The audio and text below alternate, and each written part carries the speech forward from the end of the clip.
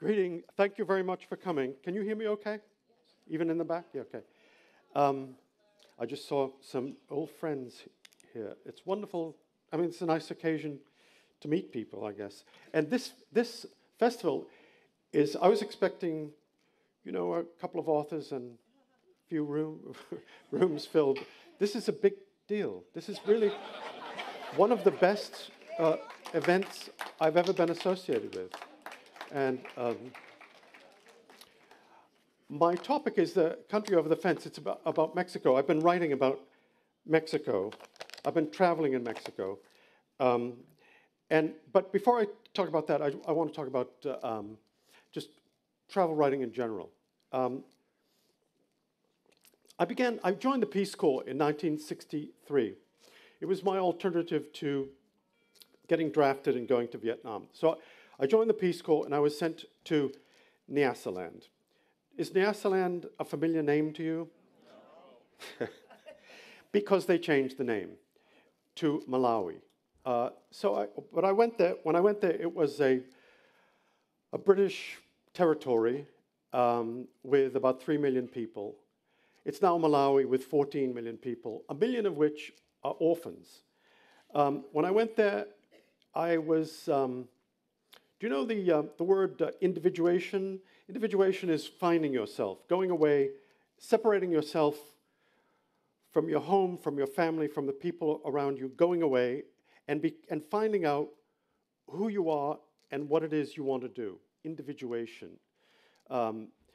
So I come from a big family. And it was only when I went away, when I went to Africa, that I discovered what I want. I discovered who I was because I was anonymous there. I made friends. I had no one leaning over my shoulder, telling me what I should do or where I should go. I was speaking to people in their language, because at that time, the Peace Corps taught everyone to speak fluently in the language was called Chichewa, which is similar to Swahili. Are any of you familiar with that? Okay. One of the great proverbs in Chichewa is, Ukaipe nkope ziwa nyimbo. If your face is ugly, learn to sing. And another one. Anyway, many. Walila mvula, walila matope. If you want rain, you also get mud. Anyway, so I learned this language. I was Bwana, or Bombo, as they called it. I was a father. And that was the beginning. My life began then. I went to college. I was in a good high school. Mike Bloomberg was a classmate of mine at my high school. So it was a good high school. He went in one direction, I went in another. But so I don't lament the high school, Medford High School, Medford, Massachusetts.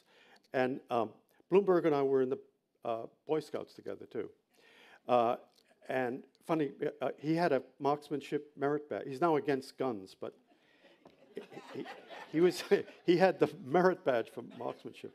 So Bloomberg, good guy, but he went in a different direction. Anyway, so I joined the Peace Corps to avoid going to Vietnam. I became a teacher, and I discovered I wanted to be a writer. I actually was a pre-med student, but I thought, well, Chekhov was a doctor and a writer. I can do both.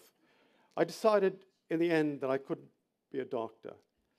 And I discovered another thing, that I had something to write about. In college, that was the period of The Wasteland, Beckett, What's It All About, kind of post-war ennui. But I had a real subject, real people, and real crisis, decolonialism, decolonization.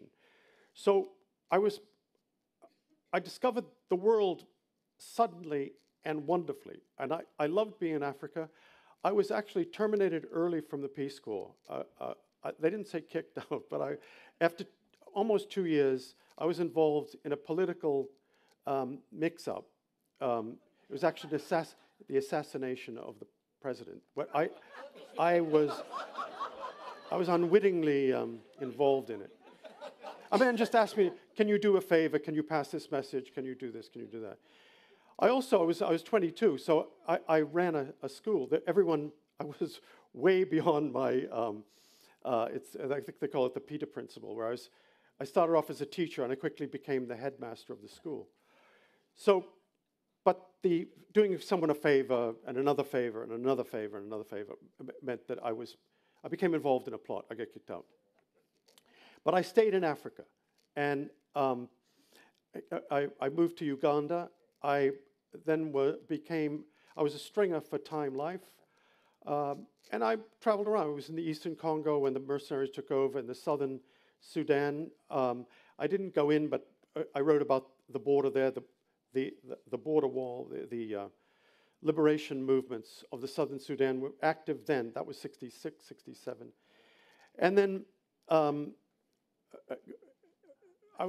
was a very turbulent period in Uganda, and I was married at the time, and there were riots, and I decided to move, so I got a job in Singapore.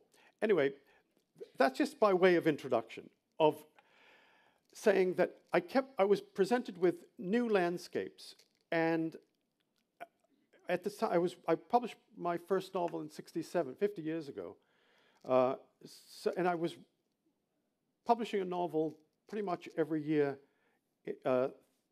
from 67 onward. But then needing an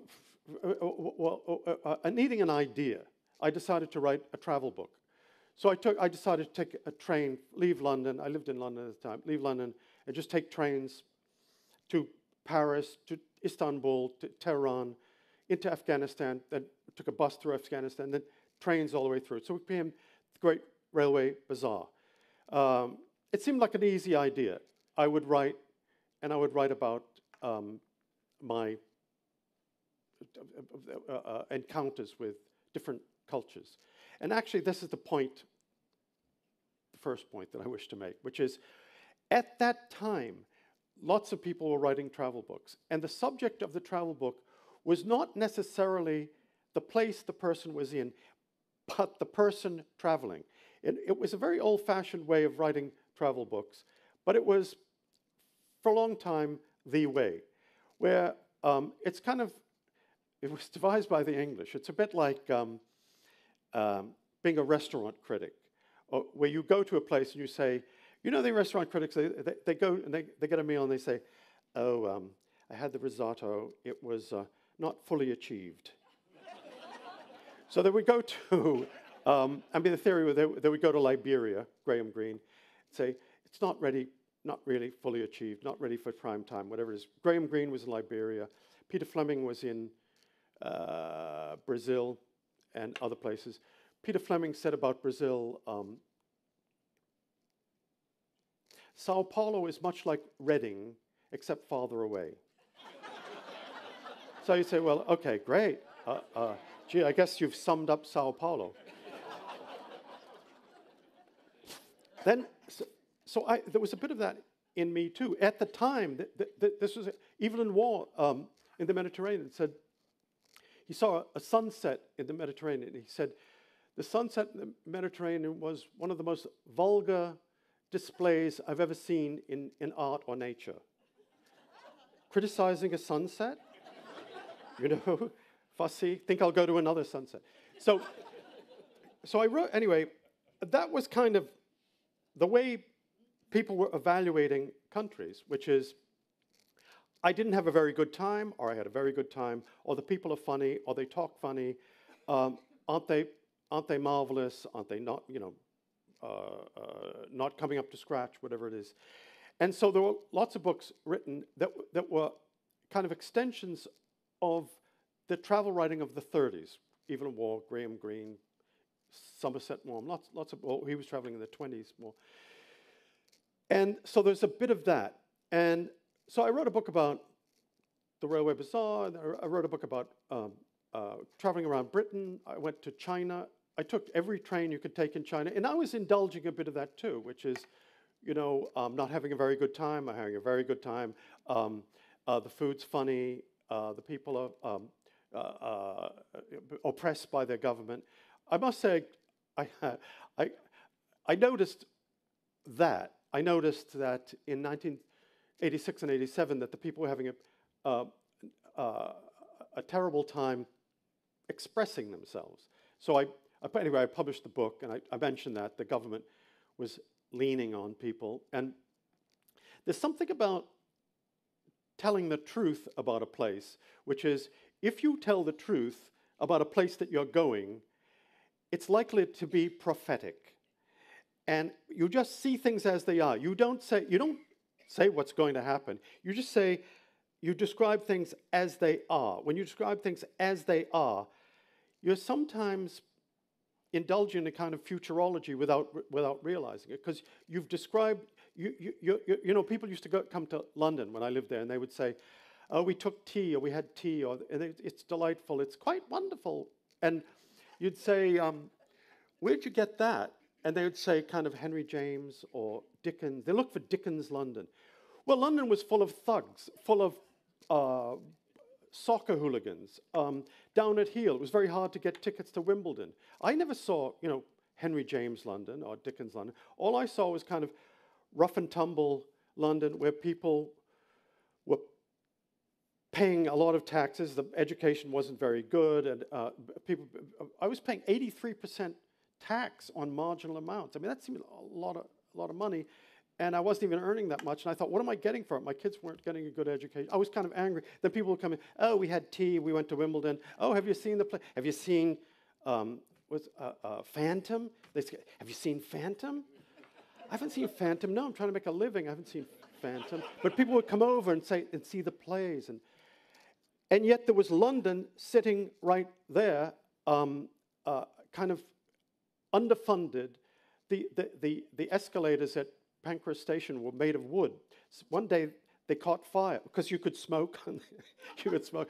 They caught fire. The writers who came to London, travel writers, whatever, weren't describing what London or England looked like. It was very down at heel. Now it's more prosperous. There's investment there and so forth. But I'm talking about the 1970s when there was bombing, IRA bombing, and they were bombing civilians. So anyway,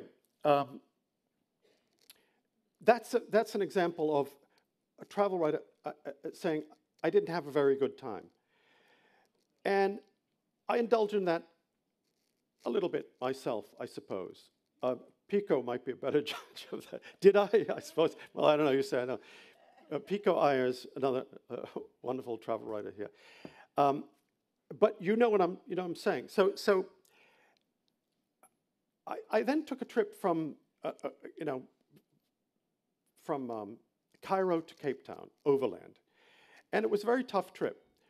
I got shot at, I was intimidated, and the manners that I knew, when I was in Malawi, when I was a teacher, that people were very respectful. Suddenly people were not very respectful, and there was a lot of aggro. And really the worst thing that can happen to you in travel is for a teenager to point a gun at you. Everything else, diarrhea, bowel-shattering meals, is nothing, nothing compared to just a punk with a gun. So that happened a couple of times too, and I didn't like it. And also in Somalia, the people called the Shifta were roaming the northern desert of Kenya and the southern part of Ethiopia, and I was in a truck, and they were shooting at the truck. Well, okay, suddenly, as a travel book, it was a very hard trip. I wrote about it, but it was more about, not I had a bad time, but why are these people doing this? And I began to think that that's perhaps what travel should be, trying to find out, not criticizing the sunset or the food or whatever it is, find out, why is this happening? Why is this happening? So subsequently, I went to Angola, and I had a similar experience. Same thing, abuse, aggravation, threat, and then seeing one damn thing after another and thinking, in Angola, it's an oil company. They were making something like $95 billion out of their oil pumping out of the ground, and the kids in the schools had no books. And then I began to think, well, why am I writing about one damn thing after another? I couldn't get to the bottom of it. Usually in a country you say, if we have oil, we're going to be all right. Actually, one of the features of oil economies is they're disastrous. Venezuela, Nigeria, Angola, they're corrupt and badly managed. So I began to think, what's happening in my country, A, while I'm peregrinating around the world, and secondly, I need to find a new way to travel because I'm not meeting the people I want to meet. I'm limited by taking a bus, taking a plane, whatever it is. I need to drive to get to a place. So, to make a very long story short, I drove around the South from 2000. I started in 2012. It was the second Obama election, 2012, correct?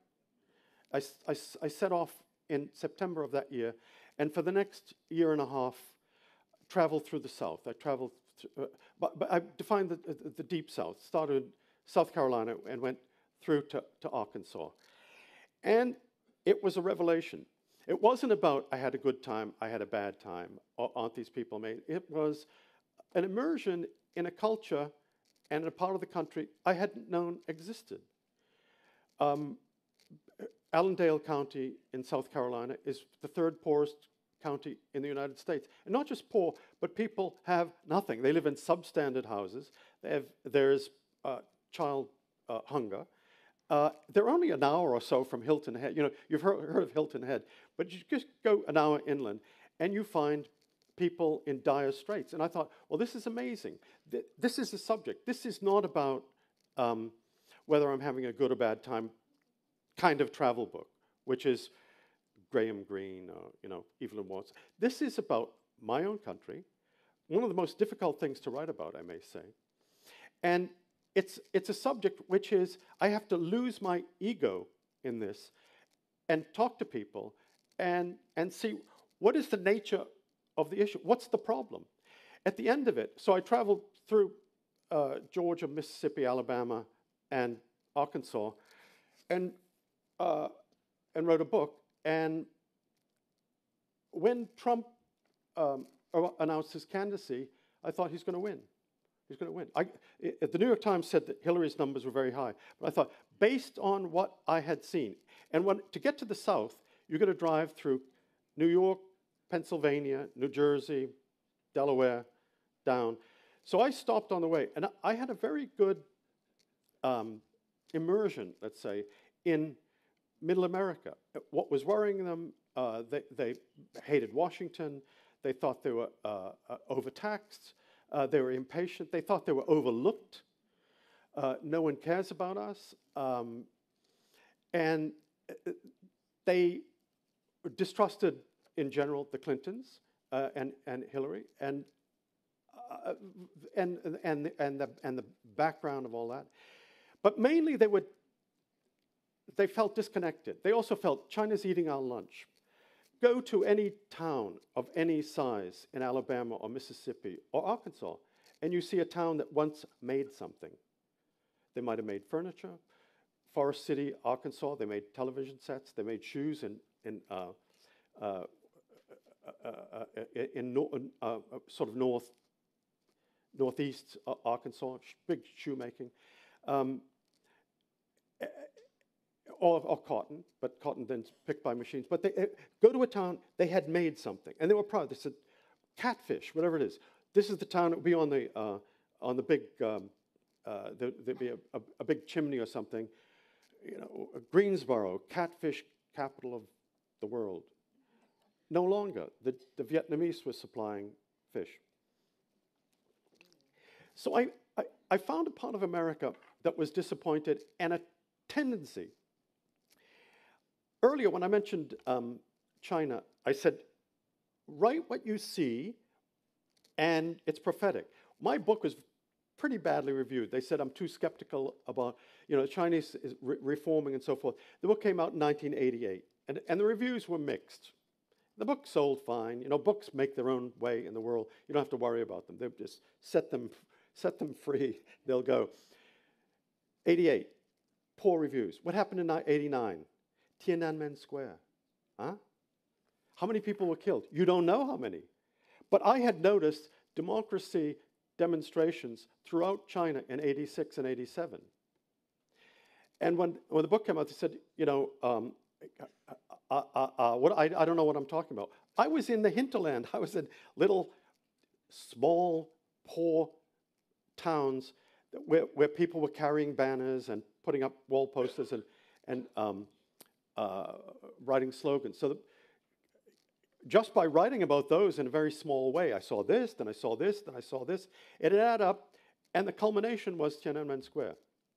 So that, in a way, was a mechanism that happened in the South. My conclusion to the South was we live in a very divided, discontented, and distrustful country, and people hate Washington. And when a politician or a candidate for president goes up and says, Washington is broken, it's a swamp, they're crooked, don't trust politicians, you say, he's my man. He's my guy. Yeah, I agree with that. So, anyway, it was Trump. No one believed me. So, I told you so.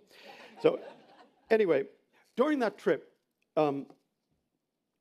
I had some friends in Tucson. I visited them, and the guy said, do you want to look at the border?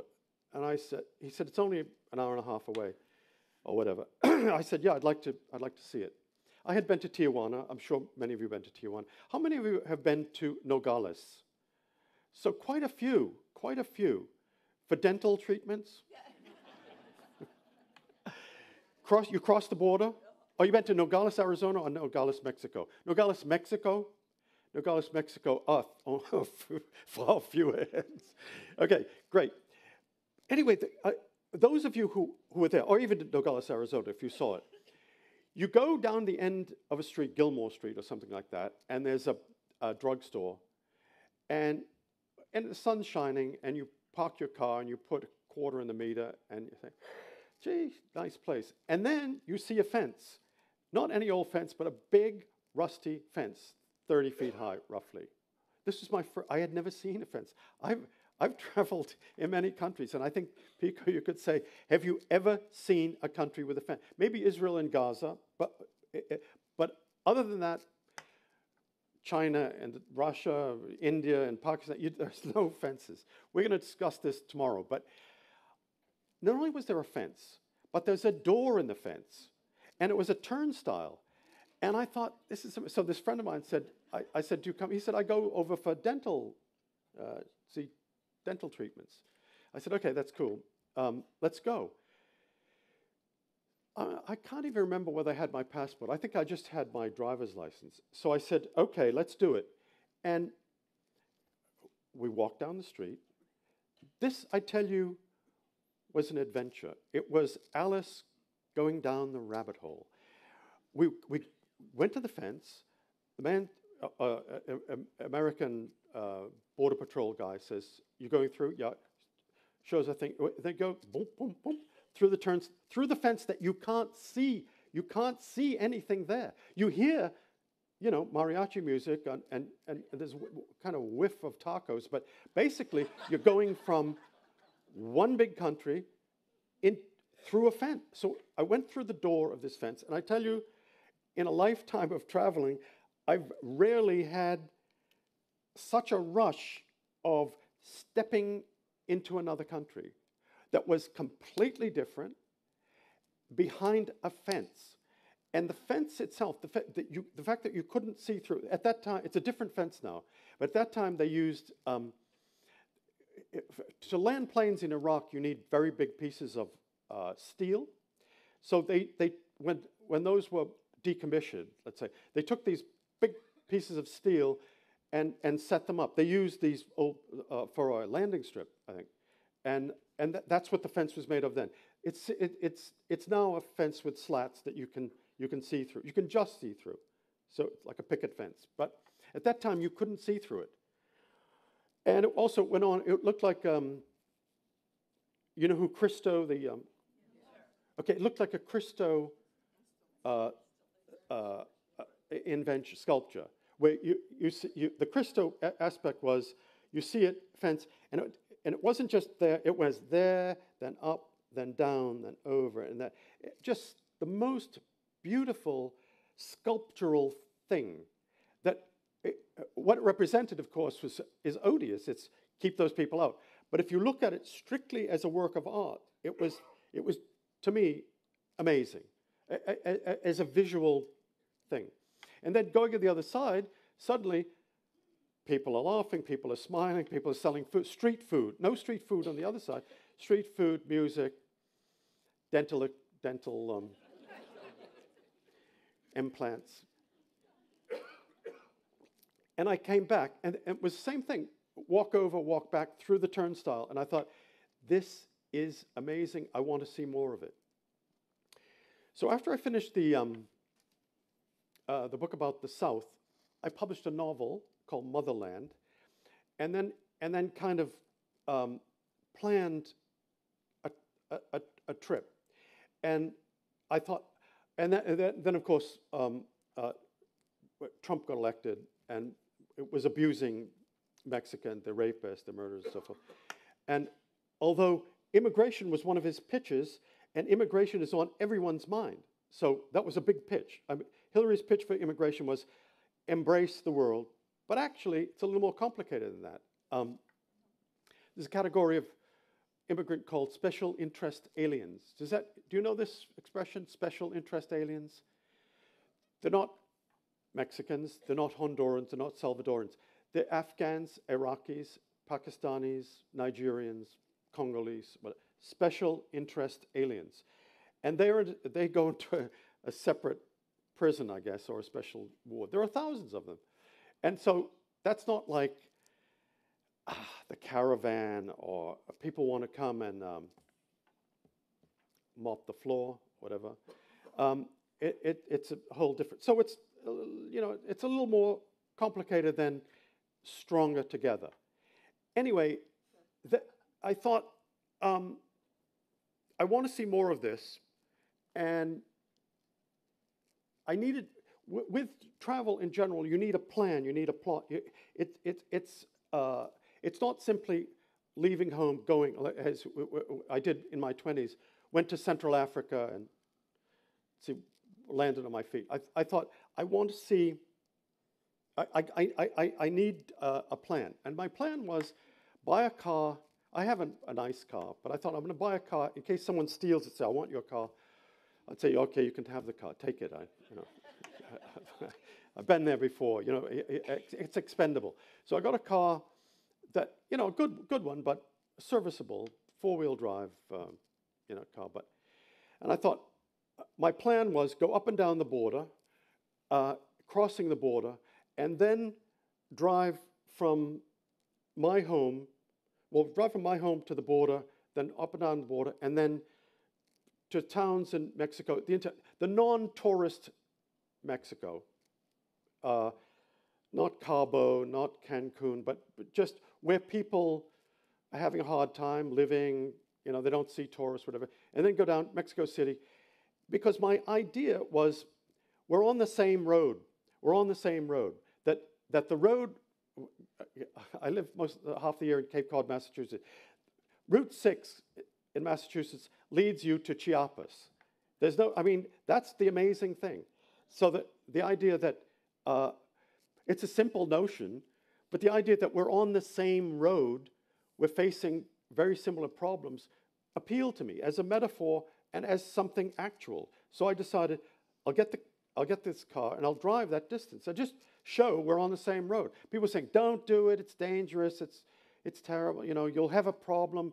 And it's worse, even when in Texas, you meet guys on motorcycles, bikers, leather, teeth missing, crazy hair, and they say, man, I wouldn't go there. I wouldn't go there. And you say, you wouldn't go there? Well, if you wouldn't go there, why am I? Bespectacled senior citizen, But I thought, well, bullshit. I can do this. One of the worst things you could do in life is ask someone whether you should do you think I should do this? No, man, I wouldn't do it. Let's go get a Big Mac. And you say, no, I think I want to do this. It's bad to tell people but I thought people in Texas would say, yeah, go for it, man. And they said, no, stay away from it, stay away. I ignored their advice. I talked to locals. I talked to locals on the border. The first thing I found on the border was the border is not a knife edge. The border is a blur. It's a blur. Hundreds of thousands of Mexicans come to the States every morning to work in San Diego, to work in Eagle Pass, to work in El Paso, to work in Laredo. They come across to mop a floor, to make a taco, whatever. They just go across. No one knows. Trump doesn't know it. A lot of people don't know it. That's how the border is very. It's not just porous. It's kind of all work related. People come over legally, with 99%, I suppose, in the morning. They commute because Mexico's cheaper. So that's the first thing. And the other thing is, I discovered NAFTA as an idea. Good idea, help people out. But NAFTA, when you look at it, this is another Trump thing. The Democrats are saying NAFTA is a good thing, trade agreement. Well, is it? Is it a good idea to introduce GMO crops to traditional farms in Chiapas, in southern Mexico? People who've been growing corn for thousands of years, to introduce this Frankenstein crop. Well, they've kind of kept some of it out, but there was a lot of pressure. There's a lot of pressure by American companies to persecute Mexicans. When the Zapatistas took over Chiapas, the Chase Manhattan Bank told the Mexican government, sit on these people, lean on these people. Chase Manhattan Bank, lean on these people. And they went into the village, the Mexican government went in, and they began killing Zapatistas or Zapatista sympathizers just to prove that they had power over them. Well, they didn't in the end. I mean, the Zapatistas have been controlling Chiapas for 25 years. But they get pressure from American companies. So what's an American company in NAFTA? You find on the border, it's a company that is 100 yards from the border. It's in Mexicali, it's in Ciudad Juarez, it's in Reynosa, and the workers are getting $7 a day, $1 an hour. Well, I worked at the Stop and Shop in Medford, Massachusetts, for $1.10 an hour in 1959. Why should a Mexican worker be, assembling Bose headphones, or a Chevrolet be earning what I was earning in 1959? That's another thing. And why are they 100 yards from the border? Because it's easy. You just make the stuff and throw it through the fence. Simple, huh? So obviously that NAFTA solved some problems, created others. There are 250,000 people in a colonia in Juarez, 250,000 in one community. There's one high school. One high school. So this is a benefit to people. And there's no hospital. There's just little clinics here and there. So obviously, that's another thing you find crossing the border. At one time, people went over the border to chase women, to get drunk or whatever. That it's been damped down. There's very little of that. What they used to call Boys Town, Zonas de Tolerancia, red light district, whatever. They hardly exist. There's a little bit in Tijuana. In general, not much. So what happens on the border? The other discovery, the border is owned by the cartels, because the cartels want to own what they call the plazas, or plaza, the port of entry. That's the valuable area of contention, because that's where you make money. And the drug trade is a $100 billion business, and they're serious about it.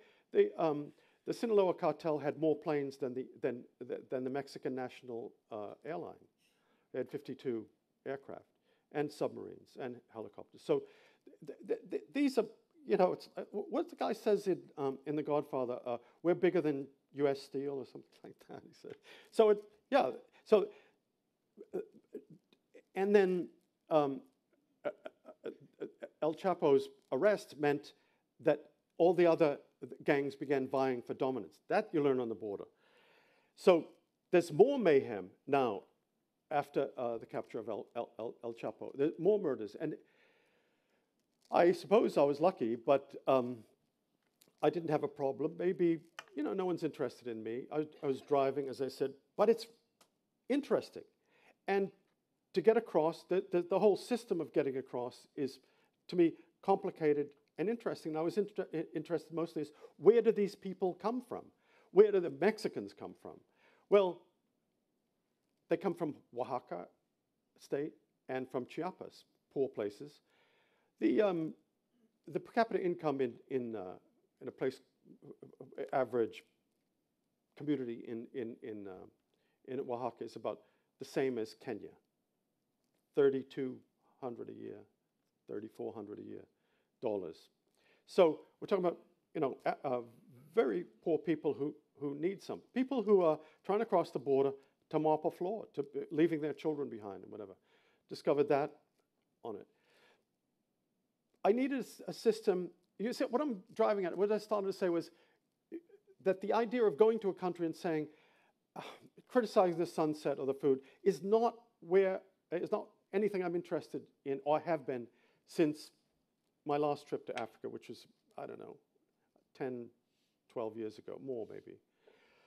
And I began to think, I'm not interesting. I'm not interesting. I'm just an old gringo wherever I am. These people are interesting. Their problems are complicated, and they have to be front and center. So it's not a question of making jokes style. There's something new has to happen. And the other thing I discovered, which you would never know if you listen to the stereotypes, is Mexico is full of writers who have not been translated into English. There are so many novelists. One of the things I decided to do in Mexico was to teach. So I became a teacher. I drove down through McAllen, Reynosa, Monterrey, Saltillo, and I became a teacher in Mexico City to writers. You might call it a master class or whatever, but they were all bilingual, very good writers. Very few of them had been translated. And they're terrific writers. A couple of them had been translated into and had publishers. Mexico is full of writers, composers, artists, wonderful artists. There's one of the best, a guy called Joshua Okun. Remember that name. The guy is terrific. Francisco Toledo. He's in Oaxaca City. Great artists. I mean, the equivalent of Diego Rivera or Orozco or any of those people, or Frida Kahlo. The equivalent. You never hear about them. And they're also very, very committed artists. Why did I teach?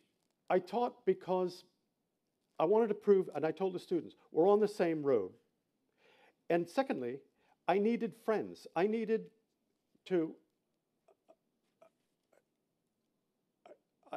people to guide me and to advise me.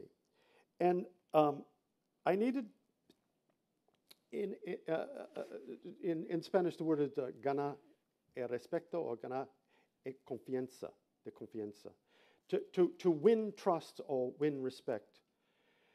And you have to earn it. So I said, when I went there, I said, no one's being charged for this, and I'm not being paid. I'm doing this to show that we're on the same road, and because I'm interested in your writing, and maybe we can help each other. And I ended up with 25, 30 friends, people who helped me. And actually, and you can't really do much in Mexico if you don't have a friend. I made a lot of friends. Then I went to Oaxaca and I spoke rudimentary Spanish. I studied Spanish. Then and so it wasn't a trip. It was a part of my life. I was spending my life doing it. It was a process of life. It wasn't, I'm getting on a plane, I'm going to this place, I'm going to stay for a month, I'm going to write about it. It was a whole enterprise of living and of living my life. I don't have a job. I haven't had a job since 1971, and or a salary or anything like that. So I can actually I can say, well, I'll stop doing this, I'm going to do this. So for 2 years, that was my life. I went back. I suppose it'd be like Doug Brinkley researching a biography. It becomes your life, and your family hears about it all the time. And or Sean Penn making a movie, or Pico doing something. That it becomes all-encompassing an immersion in this, and everything you do is related to it. And so you kind of parachute out of your domestic existence into doing this thing. And so I just want to say,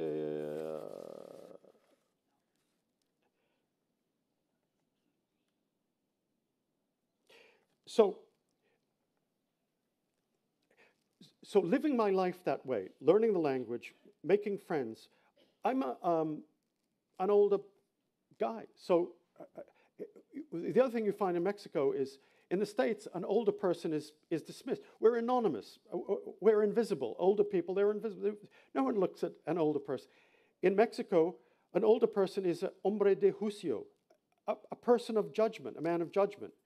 You're of what they call, the third age, the third stage of life. You are respected. So these people are saying, man, I wouldn't go there, like the bike, I wouldn't go there. Actually, at a certain age, you get more respect in Mexico, more than you would get in the States.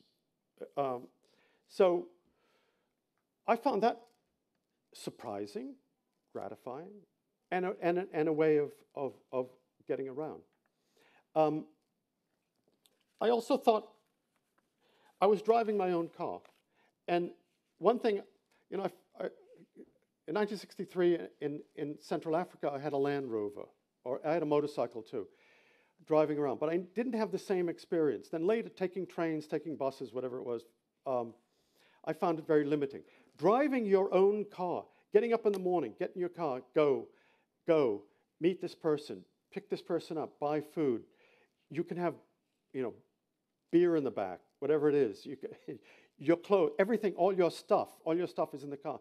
It's amazing for a traveler to be driving his or her own car. Is such a liberating thing. Picking up hitchhikers. I got into a terrible storm in, it was in near Puebla, and there was a roadblock, and so I went off the road. I thought, oh my God, the road was collapsing. There was thunder and lightning. Then I saw 3 women under a tree. They waved me down. There were 3 teachers. Can you give me a ride? I said, yeah, get in, hop in. Because I was thinking, there were 3 got in the back seat.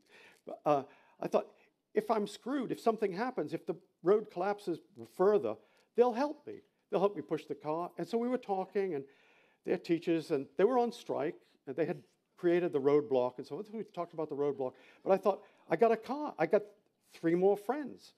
So we went to their place, had a cup of coffee, talking some more. Then the rain stopped, and I went on my way. That never happens to the average traveler. The average traveler is looking for someone to help them. I was there.